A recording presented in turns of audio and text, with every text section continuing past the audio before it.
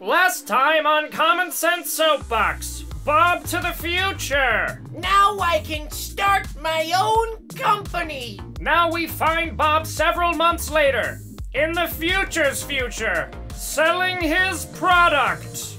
For hundreds of years, man has been forced to endure boring lectures and conversations they would rather not have.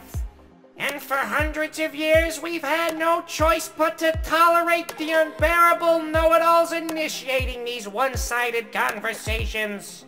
Until now, I give you the bore no more. Now.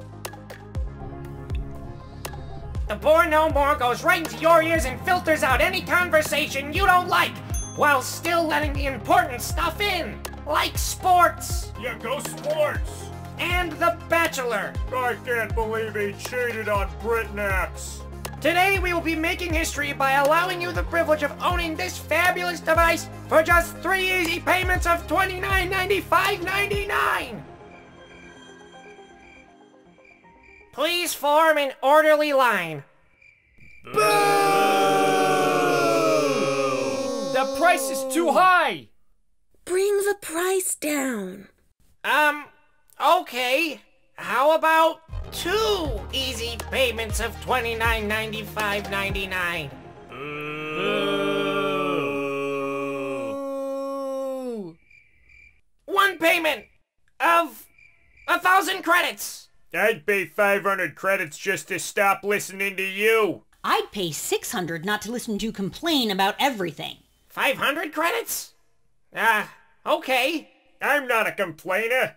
You're the one who's nagging all the time. I wouldn't have to nag if you did what I asked. Oh, of course, your Royal Highness. Oh, I'll but of just course, drop I'm the everything to problem. make sure It's you're always every me. whim is You're met such the a joy to moment live you around, decide George. something Oh, I so can't listen to urgently this. needs to $5.50, be I'll pay done. $5.50 for one right now. $600 to use it immediately. $7.50. I can't take any more. Throwing a fit and being angry for no... I can't believe we sold out on the first day. I'm really proud of you, Bob. I used to think that business owners got to charge whatever they wanted. But man, when I tried that, it didn't work at all. No, it did not. I was hoping for a little more, but I guess the customer's always right. It was cool getting to see what people were actually willing to pay for a bore no more. You were really great today. You think so? What? I'm finally good at something. Besides baking cakes, of course. Now that Bob has discovered his comparative advantage, what does the future hold for him?